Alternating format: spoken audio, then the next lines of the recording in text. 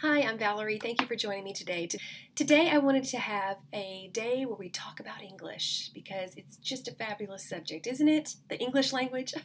Okay, maybe I'm just weird and I'm a nerd, but anyway, I really do enjoy English grammar and I enjoy teaching it, and I've tried a lot of programs over the years, and I have finally found a program I really like and I really feel comfortable using. I still have things I like about other programs. Don't get me wrong, there's good in all of them, but I really have been enjoying the Bob Jones University Press English 4 and English 12. I'm using the Bob Jones English for my sons. My daughters are doing ACE because that's just really what works for them right now. I'll probably phase them into the Bob Jones English over the next year or so, but I'm really enjoying it. Thought I would make a quick video and share with you why I love it. So first of all, I'll start with my oldest. He is doing the senior high writing program. It's a writing and grammar, and mostly as I look through it over the summer, it's a lot of writing and more like a grammar review.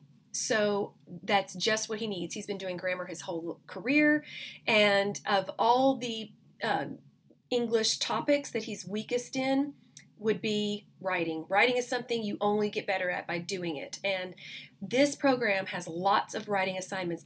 So far he's done a descriptive essay, and now he's currently working on a comparison and contrast essay. And I mean, every week he's either planning for a writing project or completing a writing project. And then scattered throughout the week are little snippets of English grammar review. It's really been perfect for his senior year because, like I said, he knows a lot of grammar, but he still needs to have those reminders. So first thing I really like about the Bob Jones system, they have really sturdy and expensive teacher's guides. Okay, hardback, flexible front cover, and very thick. The best part of the teacher's guides, though, is this right here, the teacher's toolkit, or as I affectionately call it, the teacher's treasure chest. So much goodness on this CD. There are rubrics to help grade your students' writing. You print those off and it gives you like how many points each thing should be. There are checklists for the student. There are worksheets to help them plan. This is one that he's doing for his comparison contrast essay. It's just a simple T-chart that he's working on. But the best thing about the teacher's toolkit for this senior high book, this right here. Now, I printed this out a while ago and I keep it in a binder. That's why it has this tab on it. But this is a pretest. This is the Chapter 4 pretest on phrases. This is great. He just did the pretest for Chapter 2 because we're starting Chapter 2. We're in our third week of school. And it's not graded to go on his record. It is simply to see what does he need to really focus in on that chapter. If he's really, like for instance, the current chapter we're on is basically a review of all 8 parts of speech. So if he really knows his nouns, if he knows nouns great, why spend a lot of time on nouns?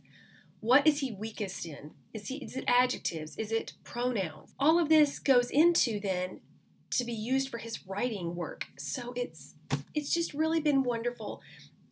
I can't say enough good about it so far.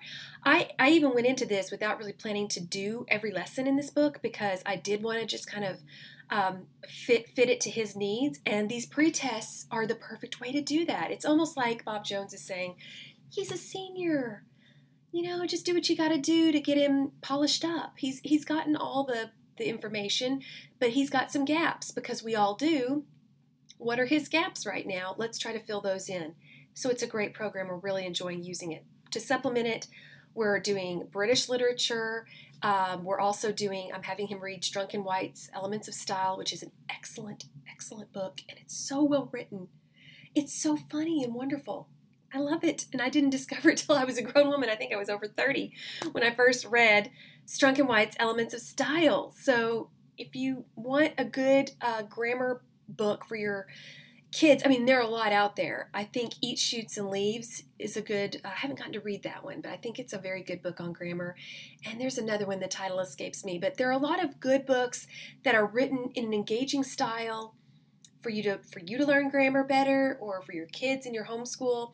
But Strunk and White's has been around a long time, since the 70s, I believe, and it is a tried and true, excellent book. It's written by E.B. White, who wrote Charlotte's Web and lots of other great books. So it's very well done. So highly recommended. Now, the 4th grade book has been equally excellent. The way this is set up here, so we have a lesson here on common nouns, singular and plural. And this page here is an explanation of what the student will be learning. Then down here they have a guided practice. And that means I, the teacher, will sit down beside my son or near, and he works this and I watch as he does it. That way we're not spending our time erasing, and just to see if he kind of understands it. We ask questions and we think out loud, and it's just a great way to work together on something. But then the next page of the lesson is an independent practice. So here he works by himself. I'm busy doing other things, and I check in on him. Obviously, he can ask questions if he has a question, but mostly he just works it on his own, and then we grade it together and we see how he does. I personally don't make these go towards his final grade, but you could do that. You could do, like, this page could be a quiz once a week or every day or however you wanted to do it, and you could average it up, and or maybe they could earn points for something, by getting these correct. That way it kind of motivates them to pay attention and really get it, because I don't know about your little boy, but my little boy can get so distracted and have so many things on his mind, and focusing on what we're talking about in English is really difficult sometimes. So this has been a really good program. But the best part, again, is that book also has one of these teachers' toolkits, treasure chest, and included in it, they don't do pre-tests, because your student's going to need to do it in 4th grade. He's going to need to do all the English. Obviously, I mean, you can cut some out, but you know what I mean. Basically, he's going to need to have all the material, but there are review pages. So let's say you do a lesson on sentences and fragments, and he's really struggling with which is which. Or it could be any topic they're teaching. There will be, most likely, there's going to be an extra sheet you can print off for them to have extra practice and really nail the concept down before moving forward. And that is what I love about this program. I do not know if we will finish this entire book this year, because I'm really not too concerned about it. I want him to build rock solid each concept before we move forward. And if that means we spend 3 weeks on a chapter instead of 2, that's fine with me, because then when we finish the 3 weeks, we're going to know that material and we're going to have it down. But I have printed this out. This is a extra practice. It's a review sheet for the whole chapter. Now, they have that same sheet, a review lesson, okay, before they have the kid take the test. About every 2 weeks they take a test. They give a cumulative review, so it reviews the chapter, and then there's a chapter review, and then there's a cumulative review. So they review the chapter, and then in the next review, they review all the chapters they've done so far. We haven't gotten to a cumulative review because we've only finished 1 chapter.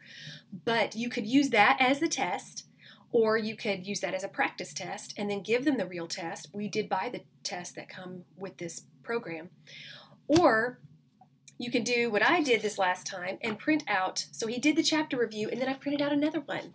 Same material, but different questions to see how he was doing, because some kids get test anxiety, and my son kind of he doesn't really get really nervous about tests, but it can put a little pressure on him.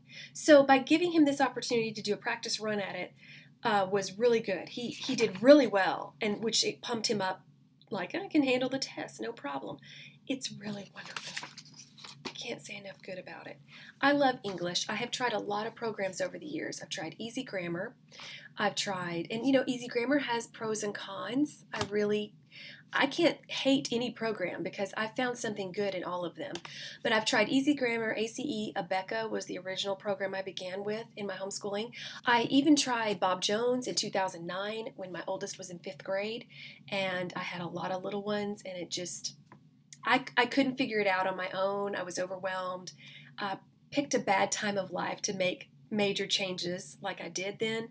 So I ended up selling the material on eBay unfortunately, YouTube was not really a big thing back then. I mean, it was there, but there weren't a lot of homeschool moms posting videos. Before I tried the Bob Jones this time around, I was able to see video reviews. I was able to read a ton of reviews by moms who'd been using it.